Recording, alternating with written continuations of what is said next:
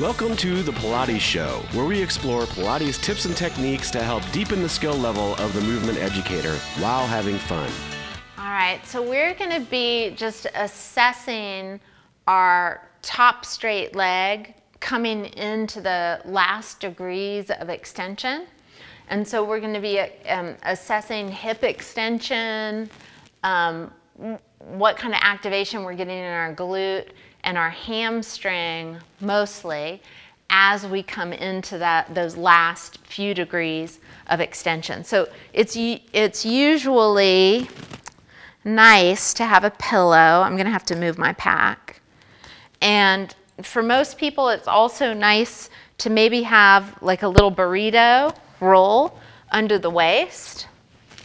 So we're going to come in here, and I want to be about a leg's length away from the wall. My bottom knee is going to be bent, and I want to make sure that my heel is in line with my hip. Yeah. So from here, you know, most people, when you're just hanging out and relaxing, your hip's going to be up to your armpit.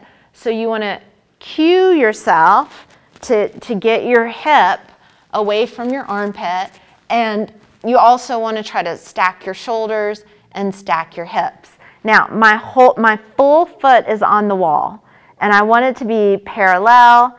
I'm wanting to feel all four corners of my foot, and then I want to try to bend my knee a little bit and keep my foot in the same position, and then I have my hand on the bottom of my glute and my hamstring. So I want to press mostly with my heel into the wall and super slow come into hip extension and knee extension. And then I'm feeling like, okay, is the firing of my glute coming on a little bit before my hamstring? And then I'm going to go into that bend again. So this side is a little bit of my problem child. So I have to really cue my glutes to activate and not to have my hamstring take over. All right, so I'm going to get my foot straight. I'm going to press into my heel. And for me, I also have to think of like a little secret pelvic tuck. Press into my heel, because this hip doesn't like to come into optimal hip extension. So I have to think of a little secret tuck, keeping my head, my ribs, and my pelvis in line, and I keep driving my heel into the wall. Oh, and then I have a really good glute firing there. Good. So this is just, it's pretty intense. If you do it with the right efforting and you go slow and you're really cueing all of those different parts. Now it just depends on the individual. Like for me, I told you this right hip is one that I need to concentrate on. I know that it doesn't fully like to come into optimal extension, so I gave myself that cue of the secret tuck.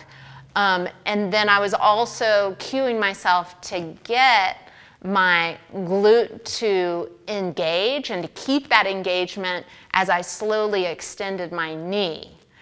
And you know, that's why you have to, that won't be the cue for everyone. If I was on my left side, it would be a whole different batch of cues because that leg works a bit differently than my right. So just be curious and really watch your clients and try to give them a lot of detailed individual cueing. That's it for today. If you have a different take on today's subject, or if there's anything you'd like to see covered in an upcoming episode, we'd love to hear from you. Comment below on Facebook, Twitter, or in the forum at fusionpilatesedu.com. See you next time, and never stop learning.